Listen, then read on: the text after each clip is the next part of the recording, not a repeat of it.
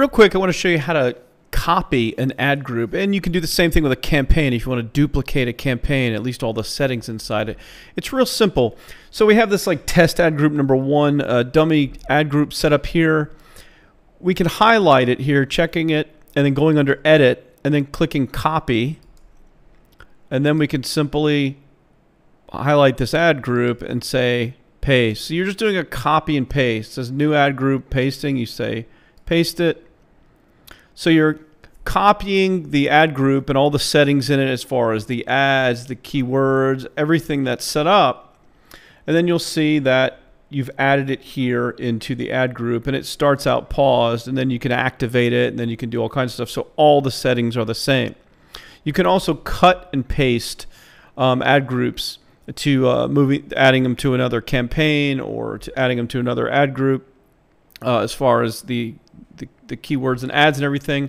So you can copy and paste, cut and paste, do all those things. Just be very, very careful when you do so, especially like cutting and pasting. I prefer to copy and paste because cutting, you're actually removing the ad group or the campaign that you're trying to move. Now, one thing you do have to know about copying campaigns and ad groups is that whatever the new copy is, like when you make a new version of it, like if you copy an ad group, that second ad group, like the one we just made, it does not carry over the statistics that the original one had.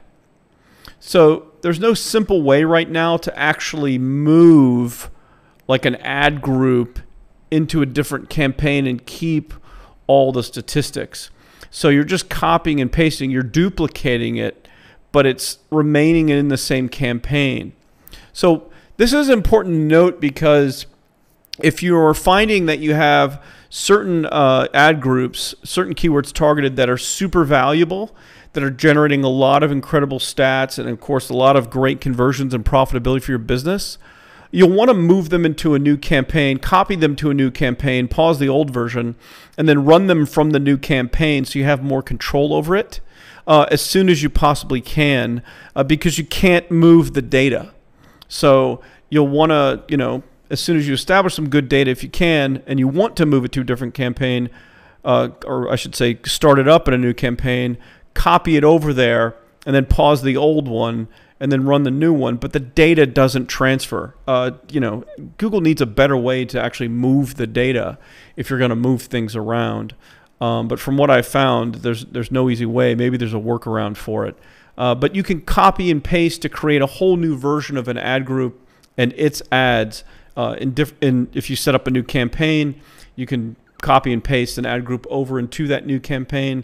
So you can do these things so they really shortcut your time, so you're able to start new campaigns, new ad groups, and not have to put in, you know, type in the ad that's been working so well for you in one ad group, so you don't have to retype it and change the destination URLs and all those things.